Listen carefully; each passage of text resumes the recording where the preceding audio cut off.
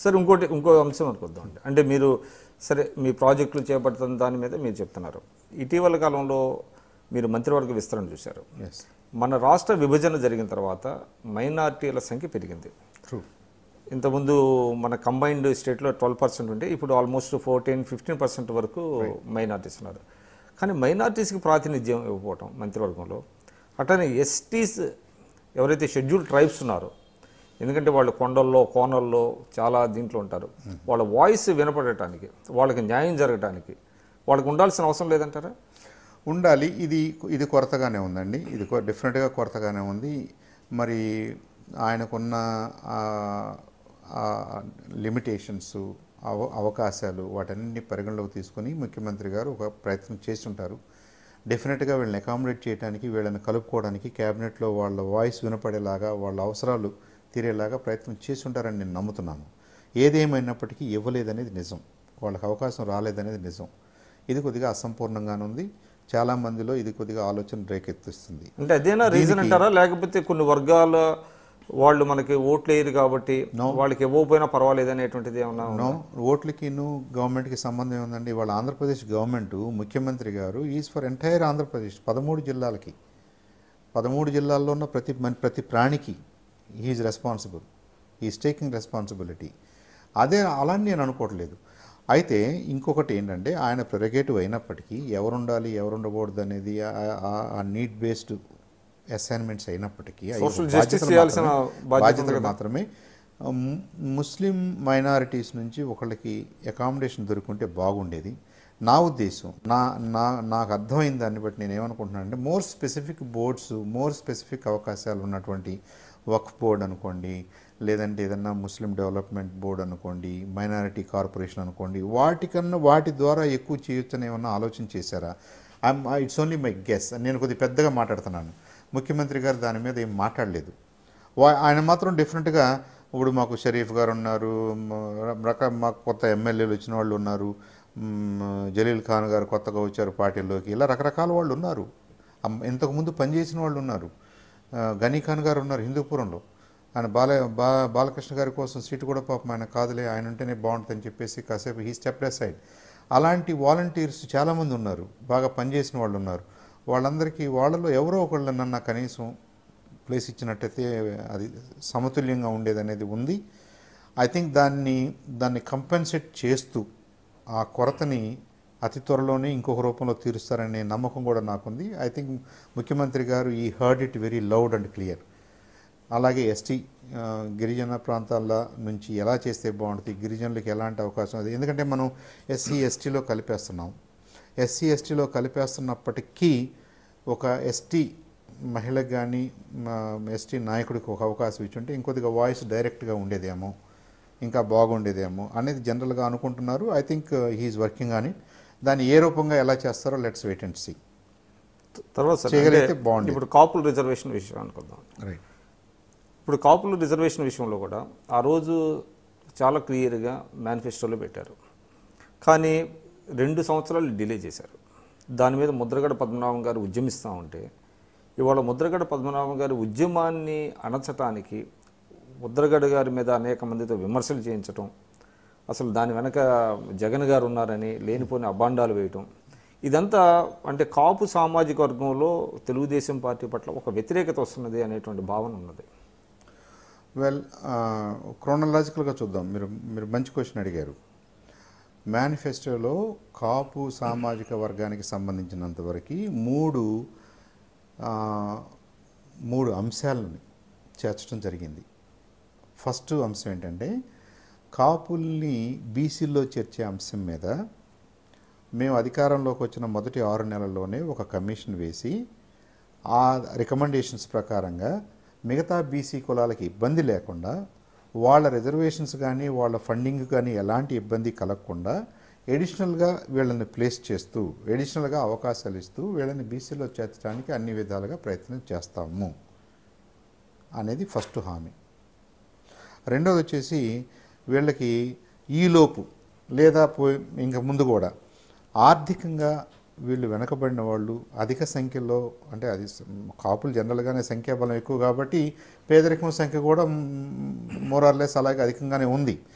కాబట్టి అధిక సంఖ్యలో పేదరికం ఉంది కాబట్టి, పేదలు ఉన్నారు కాబట్టి వాళ్ళకి రిలీఫ్ ఇవ్వడం కోసం 1,000 కోట్ల ఫండ్ తోటి ఒక నిధిని ఏర్పాటు చేసి, ఒక కార్పొరేషన్ ఏర్పాటు చేసి వాళ్ళ పిల్లలు చదువుకోవడానికి, చదువుకున్న వాళ్ళు ట్రైన్ అవ్వడానికి, ఇలా మేము మూడు ఇచ్చినప్పుడు, బట్ దేర్ వాజ్ ఇన్ఆర్డినేట్ డిలే కదా అన్నా. ఈ 3 ఇచ్చిన మాట వాస్తవం. దానికి ఆ రోజున ఈ రోజున చంద్రబాబు నాయుడు గారు కట్టుబడి ఉన్నారు, ఈ ప్రభుత్వం కట్టుబడి ఉంది.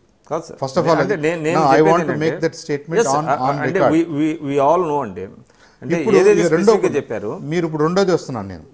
6 నెలల్లో మనం కమిషన్ వేస్తామన్నాం కదా, 6 నెలలు దాటింది కదా, ఎందుకు ఈ డిలే అనేది ఆబ్వియస్గా వచ్చే క్వశ్చన్.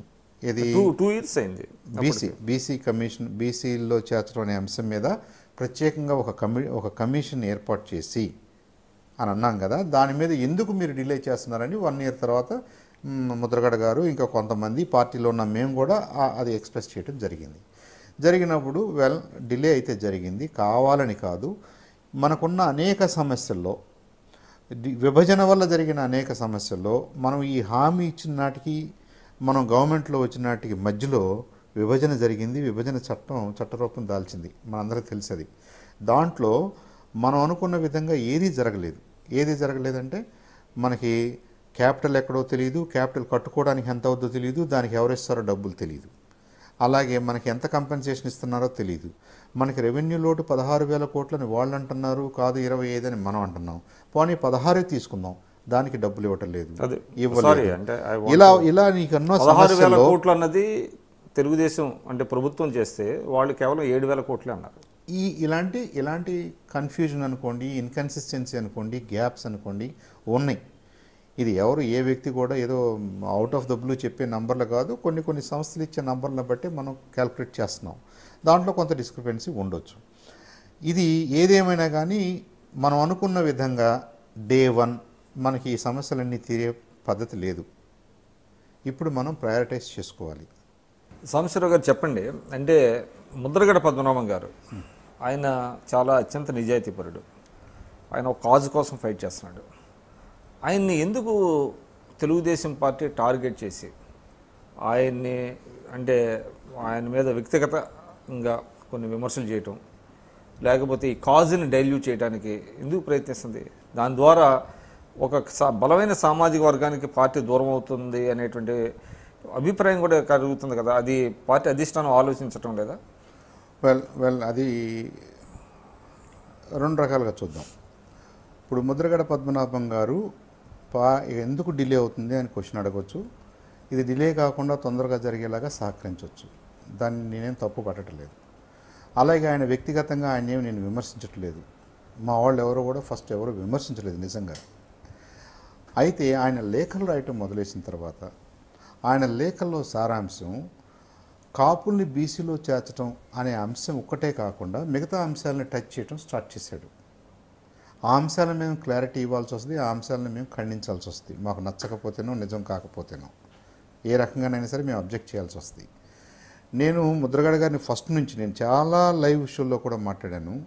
ఆయన తీసుకున్న కాజు మా కాజు, మేము ఏదైతే మేనిఫెస్టోలో పెట్టామో అదే తీసుకున్నాడు ఆయన. కాబట్టి మేము ఆ విషయంలో ఆయన్ని ఏ కోణంలోనూ విమర్శించలేము.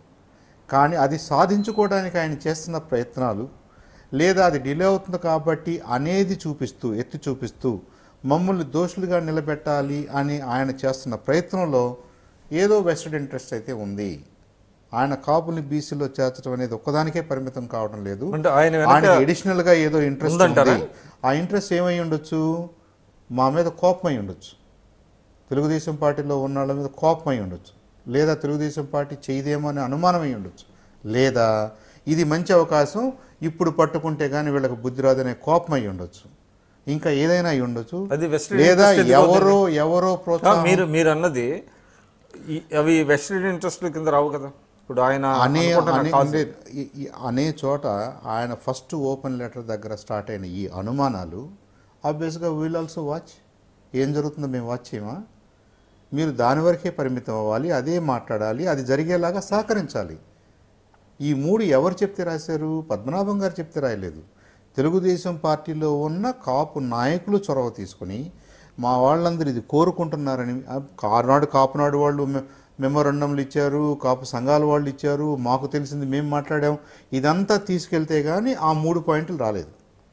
ఆ 3 పాయింట్లను కూడా పాలిట్ బ్యూరోలో విస్తృతంగా చర్చించిన తర్వాత నెలలు టైం తీసుకుని బాబు గారు ఆ 3 పాయింట్లు మేనిఫెస్టోకి ఒప్పుకున్నారు. పార్టీ ఒప్పుకుంది, పాలిట్ బ్యూరో ఒప్పుకుంది. ఒప్పుకున్న మా 3 పాయింట్లలో ఆ రోజున మీ డిమాండ్స్ కాదవి, అవి మా డిమాండ్స్, పార్టీలో ఉన్న మేము పెట్టుకున్న డిమాండ్స్, మేము చేయాలనుకున్న డిమాండ్స్. ఇప్పుడు మీరు బయట ఉన్నప్పుడు మీరు చేయాల్సింది ఏంటి? మీరు అన్నారు కదండి, అది నిజమేను, మీరు ఎందుకు దాన్ని తొందరగా చేయట్లేదు, లేదా మీరు తొందరగా చేయండి, మేము కూడా వచ్చి మీకు సహకరిస్తాం అని గనక ముద్రగడ పద్మనాభం గారు అంటే, ఇవాళ కూడా ఆయన్ని తప్పుపట్టే అంత బుద్ధిహీనుడు తెలుగుదేశం పార్టీలో ఎవరు లేరు. ఇవాళ కూడా ఆయనకు ఓపెన్ ఇన్విటేషన్ ఉంది. ముఖ్యమంత్రి గారి దగ్గర సమస్య ఉంది, ముఖ్యమంత్రి గారే ఆ సమస్యకు పరిష్కారం చూపించాలి. మీరు ఆ సమస్య మీద ఇంట్రెస్ట్ ఉన్న పార్టీ, మీ సామాజిక వర్గం తరఫున, మనందరి తరఫున మీరు వచ్చి అక్కడ కూర్చోండి ఒక అరగంట సేపు. ముఖ్యమంత్రి గారి దగ్గరకు వచ్చారా? ముఖ్యమంత్రి గారితో మాట్లాడారా? ముఖ్యమంత్రి గారికి ఎక్స్ప్లెయిన్ చేశారా? చేస్తే ఏంటో, చేయకపోతే ఏంటో, ఎందుకు చేయాలో ఇవాళ వరకు ముద్రగడ గారు ఇవాళ వరకు చేశారా? నమస్కారం అండి, నా పేరు చందు సాంబశివరావు. నేను తెలుగుదేశం పార్టీలో కార్యనిర్వాహక కార్యదర్శి అంటే ఆర్గనైజింగ్ సెక్రటరీగా పనిచేస్తున్నాను.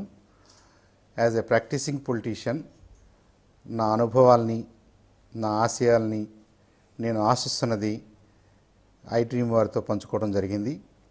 అలాగే వ్యక్తిగతంగా నేనేం చదువుకున్నాను, ఎక్కడ చదువుకున్నాను, ఏం చేశాను, ఎలా రాజకీయాల్లోకి వచ్చాను, రాజకీయాల్లోకి వచ్చి నేనేం చేయగలిగాను, ఏం ఆశిస్తున్నాను, ఇవన్నీ కూడా senior journalist, very respected journalist Vikram గారు నాతో మాట్లాడటం జరిగింది, అడగటం జరిగింది. నేను విత్ మై హార్ట్, హోల్ హార్టెడ్గా 100% నిజాలు ఉన్నవే మాట్లాడడానికి ట్రై చేశాను. వ్యక్తిగతంగా ఎవరి మీద నాకు ద్వేషం కానీ, ఇబ్బంది కానీ, లేదంటే ఎవరో ఏదో చేశారనే కోపం కానీ నాకు ఎప్పుడూ లేదు. ఏ పార్టీలో ఉన్నా, ఏ సంస్థలో పనిచేసినా మనందరం కూడా అందరి కోసం పనిచేయాలనే సదుద్దేశంతో చేయాలనేది నా కోరిక. దానికి డెమోక్రసీ, ప్రిన్సిపల్స్ ఆఫ్ డెమోక్రసీ ఎంతో ఉపయోగపడుద్ది. కాబట్టి ప్రజాస్వామ్య వ్యవస్థను గౌరవించుకుంటూ ప్రజాస్వామ్య వ్యవస్థలో మనందరం పనిచేయాలని, మన పార్టీలు ఏవైనా, మన విధానాలు ఏవైనా, మన ఇంట్రెస్ట్లు ఏవైనా, మనకు నచ్చింది ఏదైనా సరే అల్టిమేట్గా we should yield for democratic principles. ప్రజాస్వామ్య ప్రిన్సిపల్స్కి, ప్రజాస్వామ్య వ్యవస్థకి ఈల్డ్ అవుతూ మనం కలిసి పనిచేయాలనేది నా కోరిక. ఇంతవరకు వాచ్ చేసినందుకు మీ అందరికీ ధన్యవాదాలు. అలాగే నా మాటల్లో కానీ, నా ఆలోచన విధానంలో కానీ, లేదా నేను చెప్పదలుచుకున్న దాంట్లో నేను చెప్పలేకపోయింది కానీ ఏదైనా ఉంటే ఫీడ్బ్యాక్ ఇవ్వగలరని ఆశిస్తున్నాను. Thank you.